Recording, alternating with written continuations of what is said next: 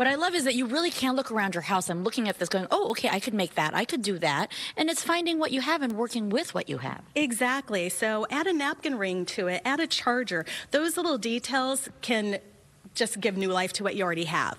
Love it. Now for the contemporary look here. Yes, we went with all black and white with a touch of silver. These are actually vintage plates.